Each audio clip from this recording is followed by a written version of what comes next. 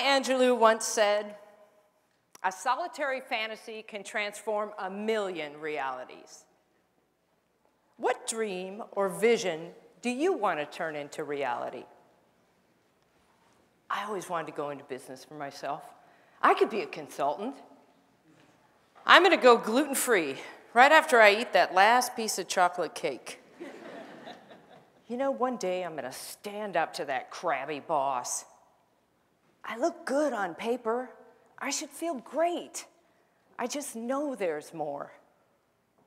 You know it because you feel it. You lie awake at night. You talk about your dreams with your partner and your friends, but more often than not, you continue to do those same behaviors that keep you from making the change. You ask yourself, how can I make it happen? Research shows the odds against you making a change in your life, 9 to 1. 9 to 1, even if you're facing a life-threatening illness. But let me show you how to beat those odds. You can live the life you desire. It's right there in front of you.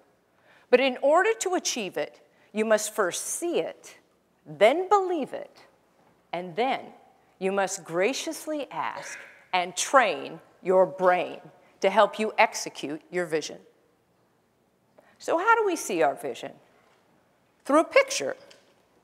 A picture can create movements. A picture can unite nations. A picture can pull at your heart and fill you with a deep desire to do something. At Roche Pharmaceutical, the president asked us to create a picture of his vision.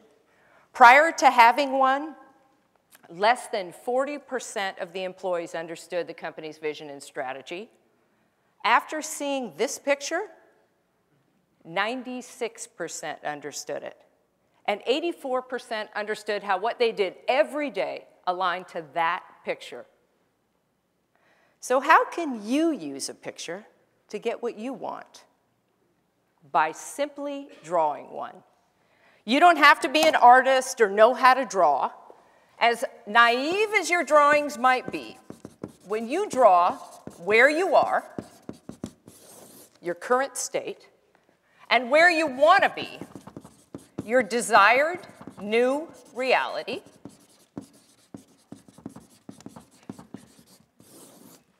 suddenly you have a roadmap for change. So what is your current state? Well, let's say you're Joe. Joe has a good job.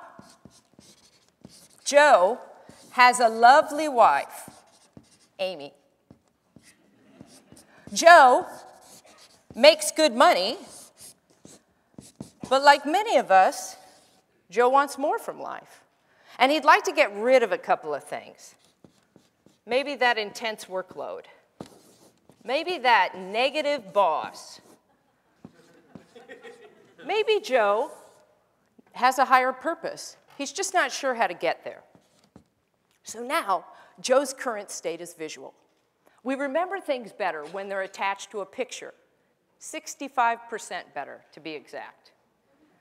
So now, let's imagine that Joe wants to change something in his current state. He wants to build that desired new reality that he dreams about. In order for Joe to freely dream, he must first trick his brain. Because the left side of your brain, as you know, houses the critic, who is forever trying to keep you safe from harm. Make sure you don't do anything dangerous or stupid. So let's have Joe tell the critic that he's just going to use his imagination. Using your imagination activates the right side of your brain, which makes you creative and filled with possibility.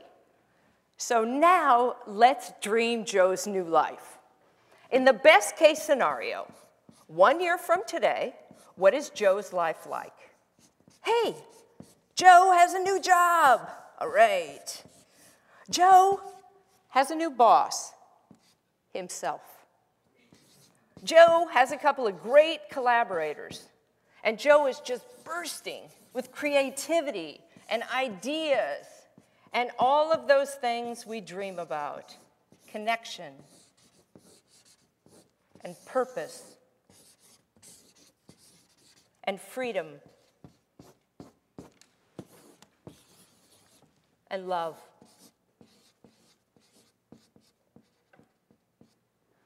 Now, I'm drawing this picture as a favor to Joe today, but in real life, he'd have to draw his own picture because he can't afford me. Actually, because you get the most power when you paint your own picture. So now Joe has his drawing, so now he's got to soak it in. He has to fill it with color. He has to fill it with emotion. He has to get inside of it, as if he's on the inside looking out. Your brain actually emits serotonin and oxytocin when you draw and dream. So you feel happy, capable, creative. You feel cool. So now we have Joe's current state and Joe's desired new reality. So how can Joe get from here to there in just 3 bold steps? 3 bold steps. If I knew how to get from here to there in 3 bold steps, I would have done it 25 years ago when I had a mullet. Here's where the magic begins. Your brain knows you. It's cataloged everything you've ever seen, heard, experienced, real or imagined. You just have to ask it to put the pieces together for you. It's as simple as that. We live in a 3-dimensional world, but the light falls on the retina in a 2-dimensional fashion, and the brain, it has to cope with it. So how does it deal with this extra dimension? It guesses. It guesses. And just as it can guess where your cup of coffee is when it goes to pick it up, it can correctly guess what the 3 bold steps are that you should take. All you have to do is look at your picture and then close your eyes. This allows the brain to recycle what it sees and reconstruct it, add to it everything you've ever seen, heard, experienced, or fantasized about. And then it will serve you up with the best possible solution. If you just relax and you ask it, now what's the boldest thing I could do to get from here to there? Boom, immediately it will tell you. See it? Believe it. Act on it. Now the danger is, if any of those 3 bold steps are too scary, this instinctual, rational side of your brain is going to try to talk you out of this.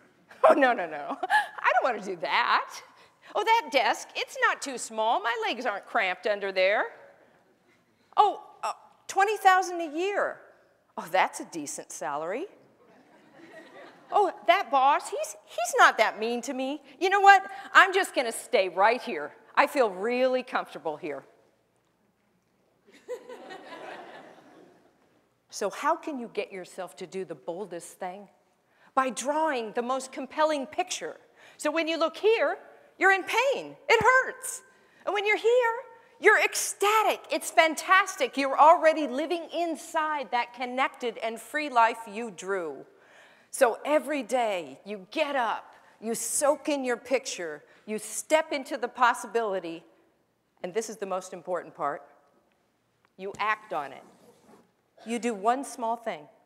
You call up that friend you know who started her own business. You ask her, how'd you do it? You ask Amy, will you support me in my vision? You go to your boss and you ask him for a raise. And you become that one person out of 10 to make change happen. Now I put this template on your chair so that you could do for yourself what I just did for Joe. You've seen some fantastic ideas today that have inspired your dream. I dare you to draw that dream into that template. I double dare you to choose a symbol in your drawing that represents that desired new reality. Take a picture of it with your phone and send it to us at TEDxRainier.